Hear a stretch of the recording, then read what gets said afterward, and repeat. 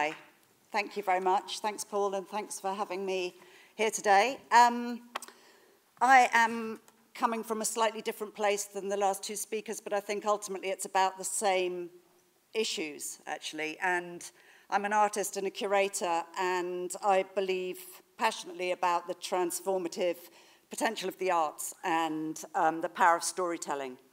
I don't work in the art market. I work out of the gallery and the theatre scenario, and I work on the streets, on allotments, on bridges, in hospitals, on rooftops, in derelict buildings, and I work in a very participatory way so that the people who come to experience the work are active agents in the creation of that work alongside teams of people that might include anthropologists, doctors, economists, foragers, farmers, whoever seems to be appropriate to bring together to make the project happen.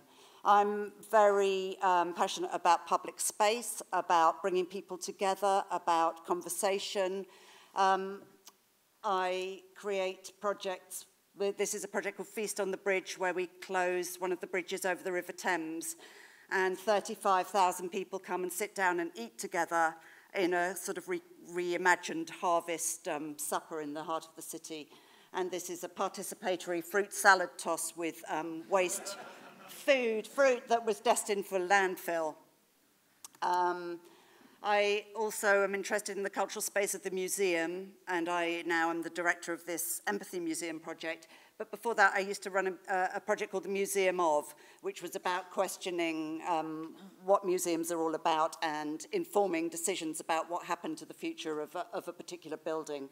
But we invited people to make museums about themselves in response to big national museums being about a kind of national identity. I've got to go quite quickly. But 100,000 people made little museums about themselves.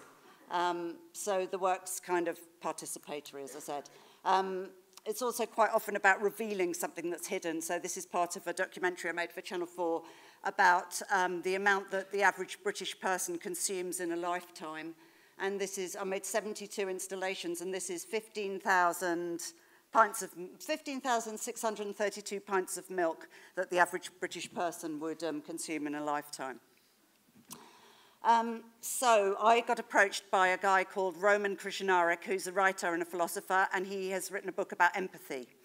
And he asked me to work with him to create something experiential from some of the ideas that he is exploring in his book. And so I started looking at empathy and why empathy is important and why empathy is important particularly now. And the word empathy comes from a German word which appeared in German philosophy and aesthetics at the end of the 19th century. And the word is Einfühlung. I might have said that wrong. I'm not very good at German. But it means feeling into. And it was about feeling into art and nature. And it ceased to be so much about aesthetics, but I kind of quite like that, the idea that it's something active. And it's something about now moving in to take an imaginative leap, to see the world through somebody else's eyes, and to think about viewing the world from another person's perspective. And I think in a kind of post-Brexit, Trump world with rising racism, xenophobia, all the problems that we are facing, that empathy is a really powerful and important tool, not only in terms of global challenges, which I do think it's important for that, but also in personal transformation. So I think it's like an incredibly powerful tool in everything from understanding your own partner who's not seeing it like you're seeing it, to understanding the people who've moved in next door, to restorative justice, to issues around how we design things, how we create services for people, to big conflict and world challenges. So, it's also important, I think, because we're facing an empathy deficit. That's Barack Obama calls it an empathy deficit. And levels globally in empathy are declining. And as a result of increasing isolation, people living on their own, a decline in public space, a rise in free market economics. There's all sorts of reasons why this is happening. And we might think that we're more globally connected through things like internet, Facebook, social media, and so on. But actually, we tend to surround ourselves with people who are very, very similar to us and don't test our assumptions about our values or opinions. There's a sort of confirmation bias thing, so that we actually, our work circles and our social circles and our online circles are very, very small and tiny. So to respond to this, we took some of the ideas from Roman's book about what makes a highly empathic person. I'll just run through them very quickly, but switching on your empathic brain is a kind of response to also neuroscientific development, which has shown that actually we're wired for empathy, and empathy is something that we can learn. It's not just in us or not in us. We can learn it very much like riding a bike, and we need to practice it. The second thing is about making an imaginative leap into seeing the world through somebody else's eyes, seeing something from someone else's point of view. Seeking experiential adventures, so not staying within your comfort zone, but making a leap out there into the world to meet people that perhaps you wouldn't normally meet, have experiences that maybe you wouldn't normally have. Practicing the craft of conversation, and that's not about talking at people, that's also about listening to people, and we're incredibly bad at listening, and I'd quite like to do a project about just radical listening, actually, but that's... and travel in your armchair, so that even if you're at home or you're unable to get out, you can travel into worlds through literature, through music, through film, through TV, documentaries, that you can take this leap into other people's lives and worlds through that. And Roman talks about inspiring a revolution, so spreading empathy and the practice of empathy. Sorry. So, the Empathy Museum is imagined as an alternative high street. So it's an antidote to the idea of the universal panacea of shopping, and instead of coming out and having a consumption experience, you come out and you have a human experience.